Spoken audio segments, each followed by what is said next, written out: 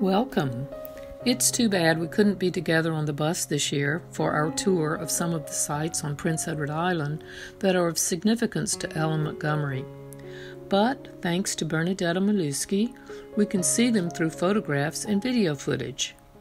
Bernadeta and I worked together to present the virtual tour as closely as possible to actually being on the bus.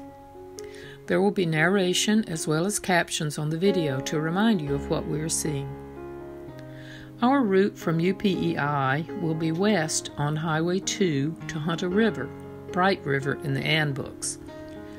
Then we'll go to Hazel Grove, Kensington, north to Park Corner, east to French River, Springbrook, New London, Stanley Bridge, which was Carmody in the Ann books, and finally to Cavendish, Avonlea in the Ann books.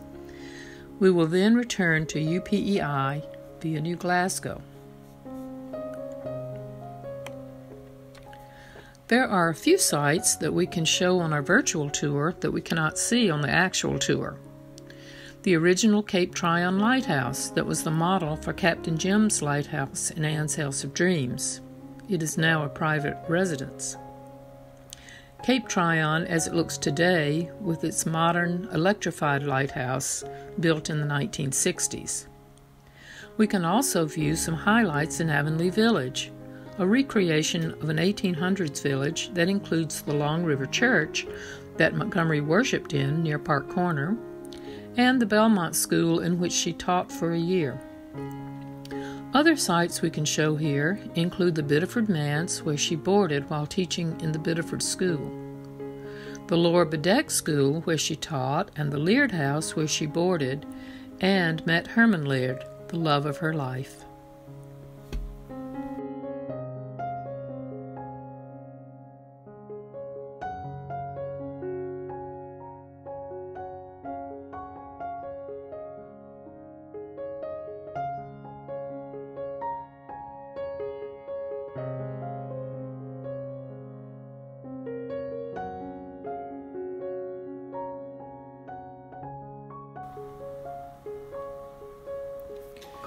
I will be commenting on some of the sites along our route that pertain to Ellen Montgomery. The first thing is the campus of the University of Prince Edward Island. Attendees to the Ellen Montgomery International Symposium often see just a few of the buildings, such as the dorms, the dining hall, Robertson Library, and McDougall Hall, where the presentations are held. But the campus is much larger and worth a look. The campus is a combination of 19th century buildings that surround the main quad and much newer buildings, athletic facilities, and so forth. Montgomery did not attend college here. She attended Prince of Wales College, which was in downtown Charlottetown. Prince of Wales College merged with St. Dunstan's University in 1969 to become the University of Prince Edward Island.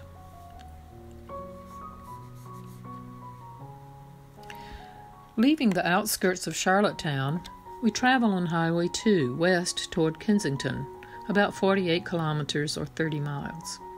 This highway is a main thoroughfare across the island and largely follows the railroad that used to stretch across the entire island. Now the original railroad bed is known as the Confederation Trail and is used for biking and walking. Montgomery would have taken the train often, and she had many of her characters take it.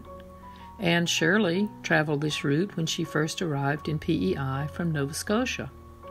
She left from the depot in Charlottetown and traveled to Bright River, which was actually Hunter River, a journey of about 22 kilometers or 15 miles.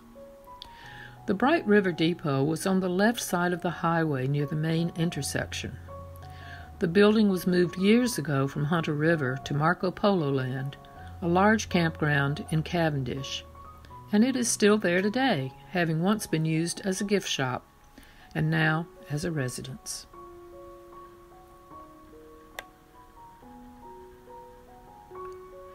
Along the way, we will see early summer wildflowers such as lupins, wild roses, and buttercups. We'll see dairy farms and fields planted with potatoes, grain, canola, and hay. You may also catch a glimpse of a few heritage roads. Those are unpaved dirt roads red dirt roads cut in the early years of P.E.I. settlement and still used today. A few miles from Hunter River, we will pass through Hazel Grove, one of the few remaining stone houses, such as the one Miss Lavender Lewis and Anne of Avonlea lived in, will be on the left side of the highway. This house was built in 1851 for the Bagnall family and has been restored in recent years. The stone is island red sandstone. Many sandstone blocks from some of the stone houses that have been torn down can be found all over the island, used as steps, garden walls, monuments, and foundations of newer houses. Kensington. In Kensington, we will make a brief stop at the train station. It was built in 1905, replacing the two-story frame structure. That early station was moved up the hill about a block away and is now a residence. Montgomery would have been familiar with both stations and departed from them to go to Belmont, Biddeford, St. Eleanor's, and Summerside. We depart Kensington headed north for Park Corner, the home of many of Montgomery's relatives. As we drive over the crest of one of the Irishtown hills, we will see our first view of the Gulf of St. Lawrence, a sight that thrilled Montgomery as she approached the North Shore from Kensington. Park Corner.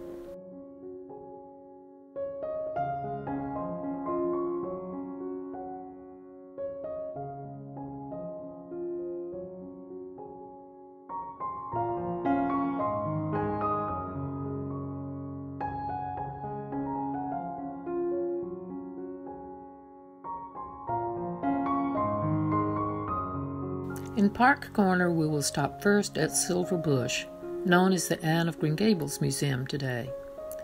This property has been in the Campbell family since the late 1700s and has been a museum dedicated to Ella Montgomery for many years. It was the setting for Montgomery's Pat books, Pat of Silver Bush and Mistress Pat. This was the home of Montgomery's Campbell cousins, Stella and Frederica, who were among her dearest friends. Today, the museum is owned by George Campbell, and tours are supervised by his sister Pamela. The house, with its original furnishings, is full of Montgomery memorabilia, including the blue chest from the Story Girl and the bookcase with glass doors that inspired the one in Anne of Green Gables, in which Anne's imaginary friend Katie Maurice lived.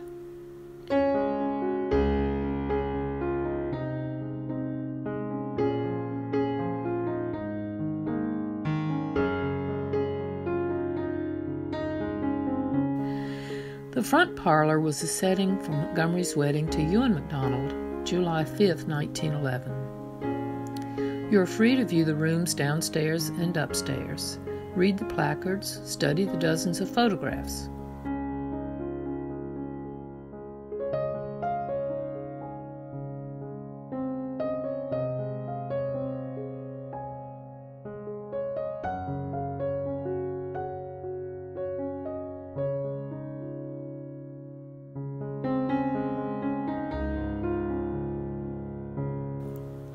Even the old screw in the wall that Montgomery mentions in her journals is still there.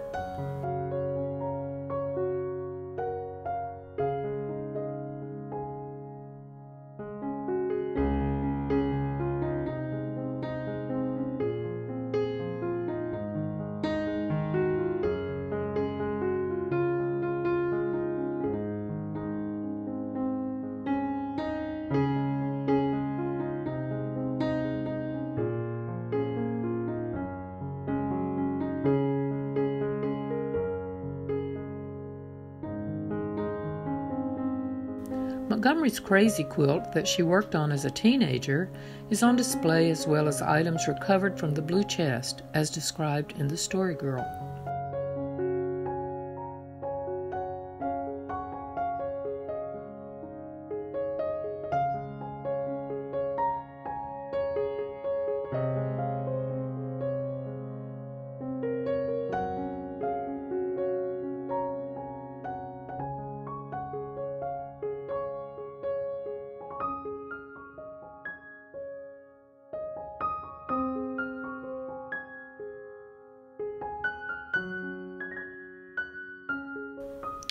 A walk on the Whispering Lane from the Pat books is a reminder of Montgomery's Lover's Lane in Cavendish, which we will visit later. There is also the possibility of a carriage ride around the property with Matthew driving the horse. As we leave Silverbush, we will cross the Lake of Shining Waters.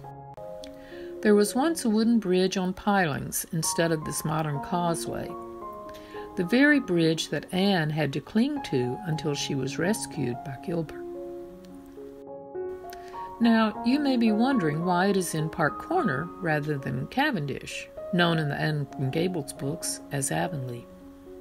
Montgomery wrote that this was indeed the lake she had in mind, and as an author, she could rearrange the geography to suit her purposes.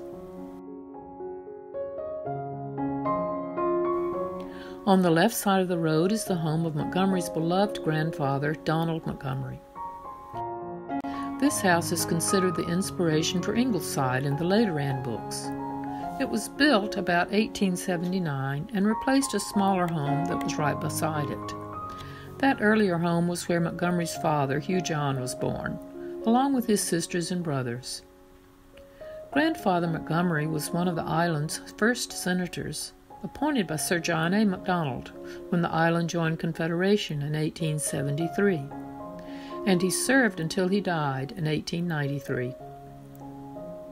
Today, the home is a beautiful inn owned by one of Montgomery's cousins, Paul Montgomery.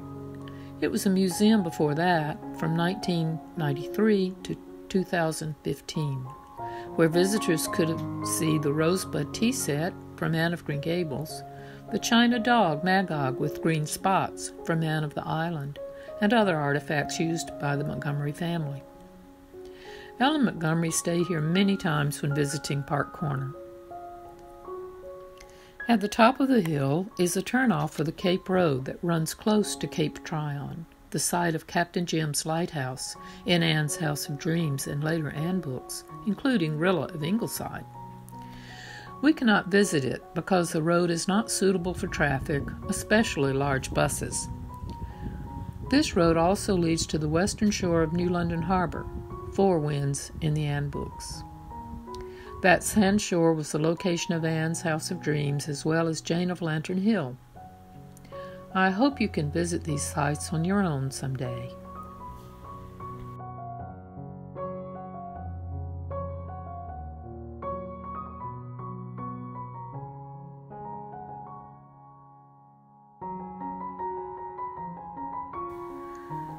French River and Spring Brook. Next, we will pass through French River, the inspiration for Glen St. Mary in the Anne books. It is a major harbor for fishing boats and is much photographed because of its colorful and beautiful setting.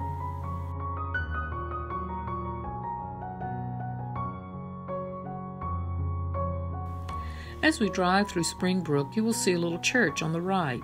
It is known as the Getty Memorial Church, built in 1836 and named for one of P.E.I.'s early ministers, the Reverend John Getty. Its graveyard is the final resting place for many Montgomerys and Campbells, including Frederica Campbell, Montgomery's dearest friend and cousin, who died in the Spanish flu epidemic in 1919.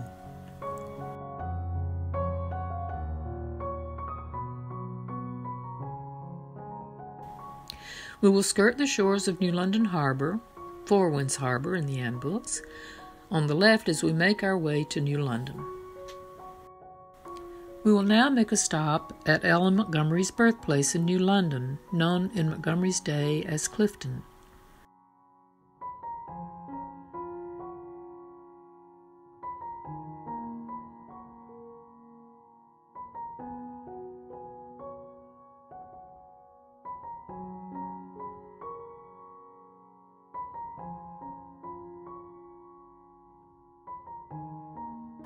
In the tiny parlor, you will see a replica of Montgomery's wedding dress and veil.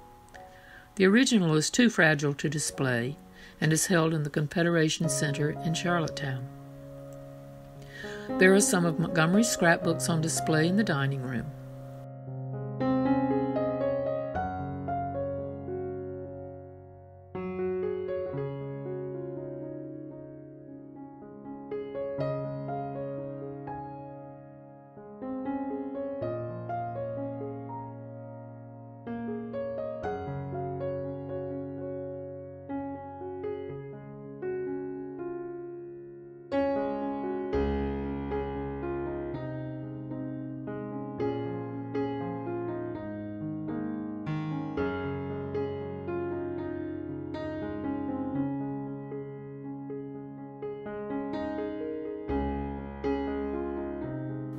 Upstairs is the bedroom where Montgomery was born on November 30th, 1874.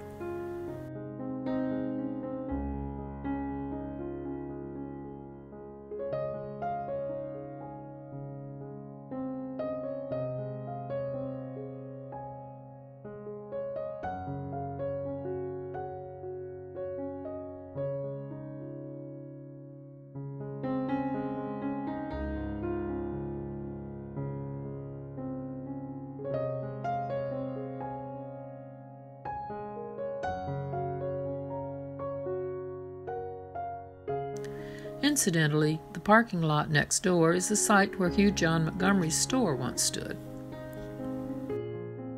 From New London and the birthplace, we will head to Stanley Bridge, known as Carmody in the Anne books. Montgomery's future husband, Ewan MacDonald, boarded here when Montgomery lived in Cavendish, and her cousin Frederica Campbell taught school here.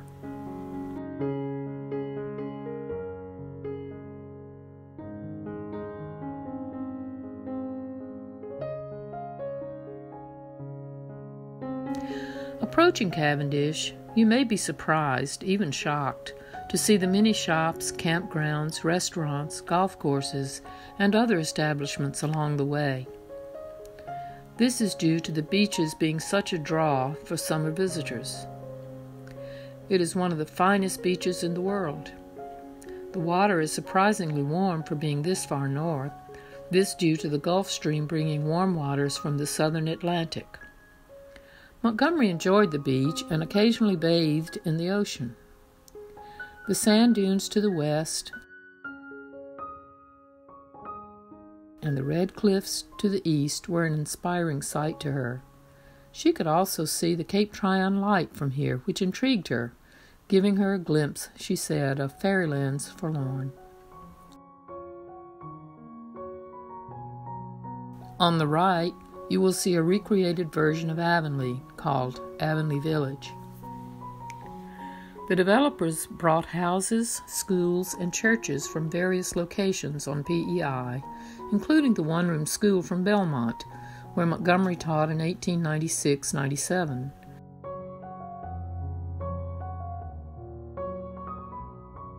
And the Long River Church near Park Corner that Montgomery attended when she visited that area. Green Gables, the centerpiece of the national park, is our next stop.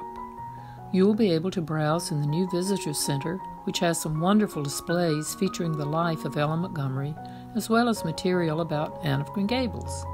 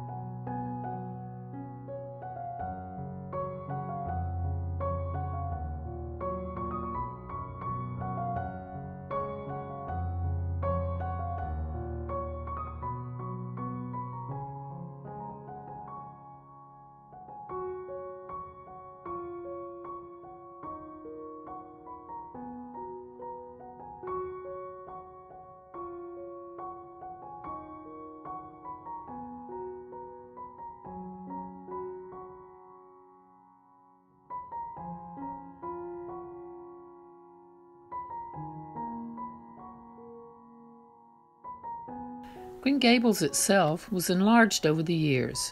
It began with the one-story kitchen wing in about 1830. Later, the main wing with parlor and bedrooms was added. Finally, the roof of the kitchen was raised to accommodate the hired man's room.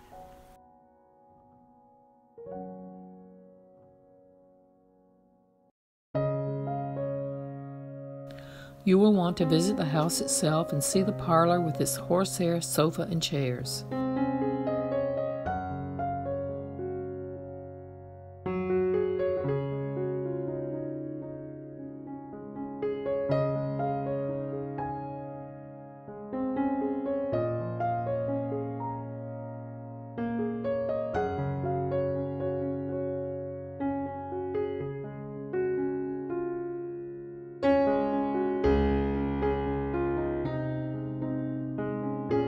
The sitting room where Anne studied her lessons while Matthew nodded over the Farmer's Advocate.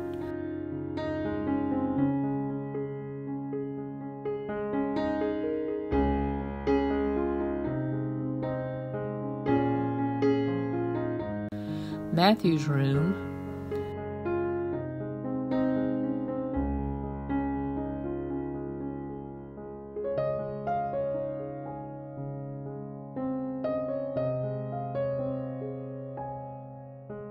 The large kitchen, complete with a Waterloo stove,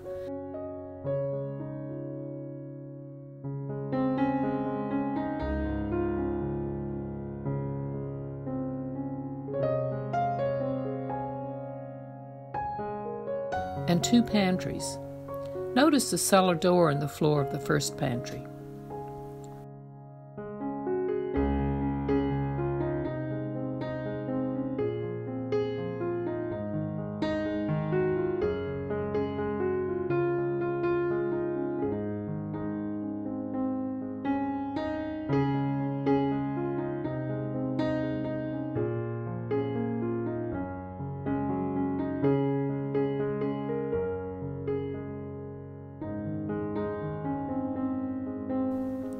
Upstairs are 5 bedrooms: Anne's room, the spare room, Marilla's room, and the west gable room. All are in the main wing. All are furnished as described in Anne of Green Gables.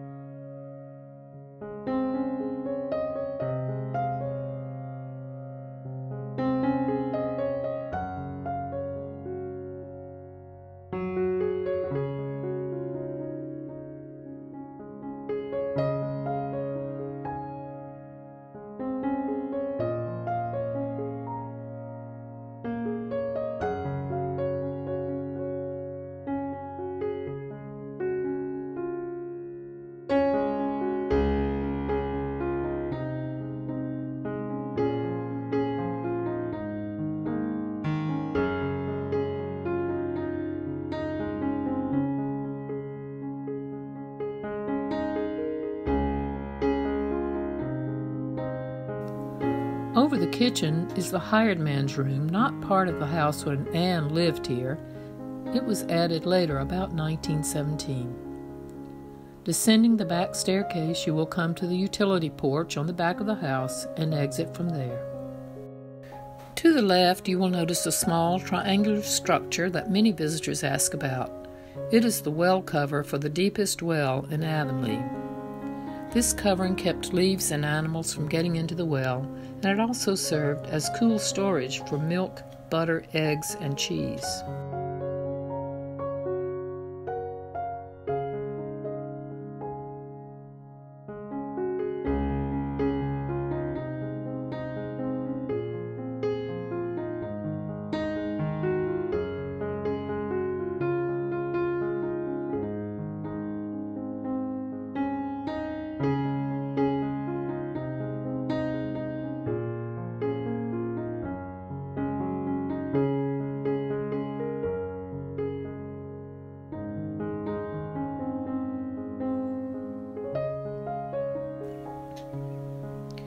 There are 2 trails you might want to experience. The Haunted Wood can be reached from the front lawn and down the hill to the brook.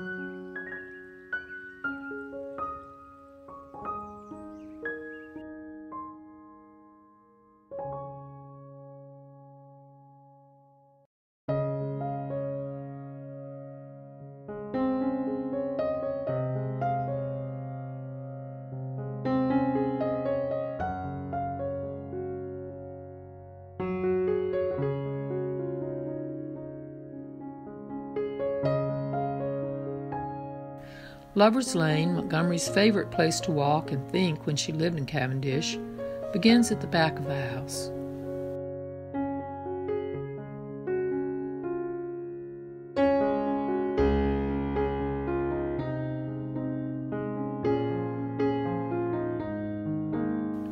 Our next stop will be the site of Ella Montgomery's Cavendish home, where Montgomery lived with her maternal grandparents after her mother died. On the way, we will see the Cavendish Cemetery on the right. Ella Montgomery, her mother, grandparents, husband Ewan MacDonald, and other relatives are buried here.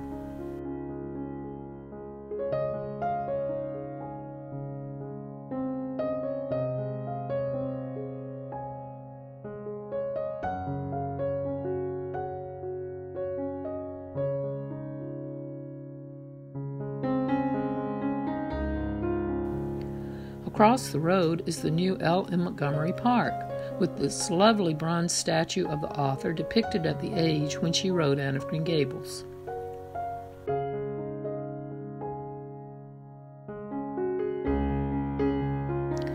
The large yellow house just north of the intersection was the model for Rachel Lynde's house and is now an inn. It was moved from its original location across the road to its present site some years ago. The church Montgomery attended is on the right, just before the turn into the lane that leads to the McNeil homestead.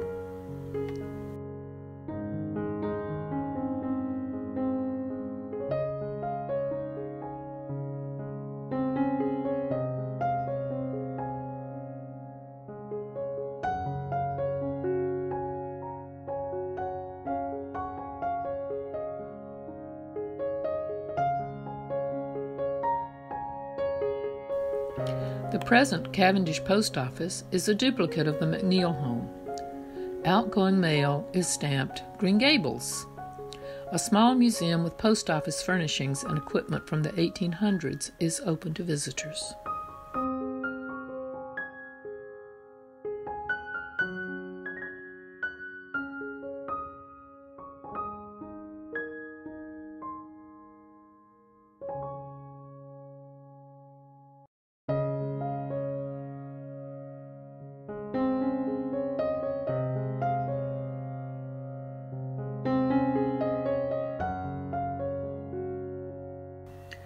In the McNeil Homestead bookstore, you will hear an introduction to the property, see artifacts from the shipwrecked Marco Polo, which Montgomery wrote about in her teen years, see some of her letters and other memorabilia.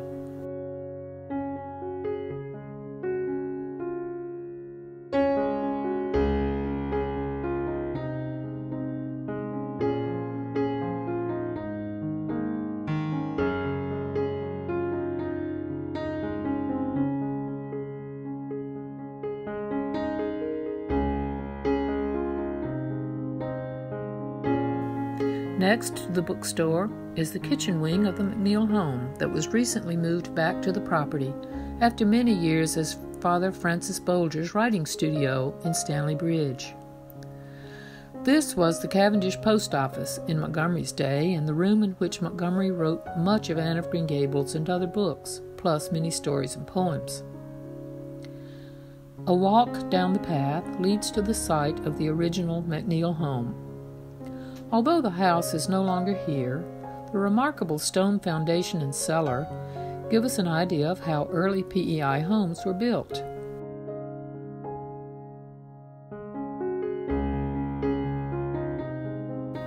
It is a lovely, quiet spot, and at least one of the old apple trees from the time Montgomery lived here is still standing. Many trees on the property were blown down last fall when Hurricane Dorian mercilessly battered the north shore of P.E.I. Placards have been placed at various points with quotations from Montgomery's journals that tell of her love for this home.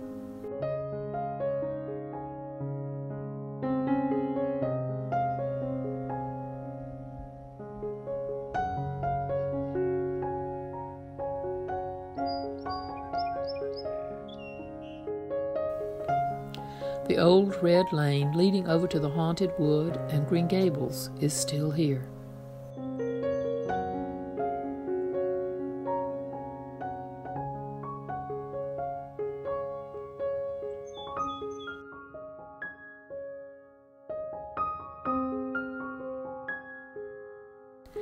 After leaving the McNeil homestead, our tour group would have enjoyed dinner at a restaurant in Cavendish, and then we would depart for our trip back to UPEI, going south to New Glasgow and then east toward Charlottetown.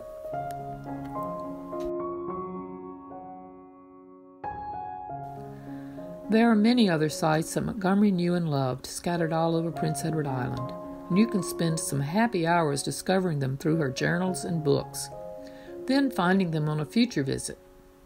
Heidi Herring has created an interactive map of P.E.I. on which she points out a number of these sites. It can be found on the L.M. Montgomery Institute webpage.